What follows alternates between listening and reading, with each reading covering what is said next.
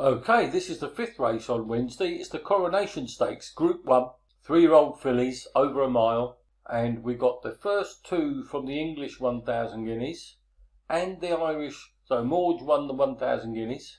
So Hero was second in that race, just couldn't get past. And Meditate was sixth in that race. Since come out and run again, Meditate. This is the short list, the first two in the betting. And this Meditate was second in the Irish 1,000 guineas. And she got mowed down. I think she can definitely improve a lot here. If we have a look at the breeding, she's another fast ground bred filly.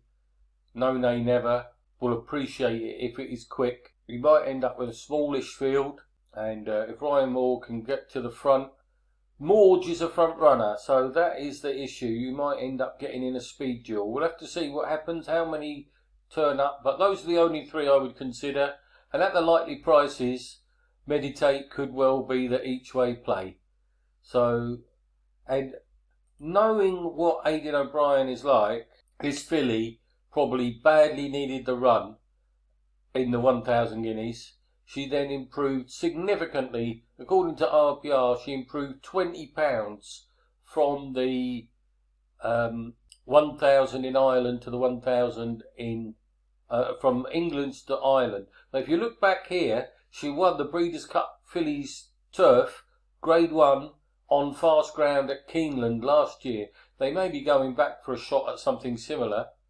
But as soon as she got on some fast ground, she also won the Albany Stakes last year on fast ground at Royal Ascot. So she will want it quick. If it comes up quick, I'm not certain Morge and Tahira want it quick. Tahira, let's have a look at her breeding. Siuni, Cape Cross, she probably wants it on the slow side. She's only had the 4 runs.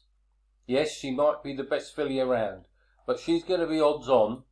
And if we get quick ground and Meditate gets a decent draw somewhere near the inside rail, because they're going to be going round the bend, if she can get to the lead, and say if Morge is drawn wide, Ryan Moore can get to the front and dictate the gallop and then kick with that extra, with the speed on the fast ground, she could be very difficult to pass. So those are the three against the field for the place pot. We'll see who turns up. I know Bin Surur fancies himself to beat Tahira again. And on fast ground, that might be possible. But you know what Aidan O'Brien is like. And he's got, a tremendous record. Let's have a look at the past winners. He has only won it once in the last 10 years with a favourite. So you're not necessarily, he's not necessarily the biggest one for 3-year-old fillies. But if this filly steps forward from the other race and appreciates the fast ground, I think Meditate for O'Brien could be the one. We'll have to see who they declare. Has he got another one? O'Brien? He's got another one there, Never Ending Story. Yeah. Those are the three against the field, and hopefully, we can get a price on Meditate, and that could be another one to give us a good run.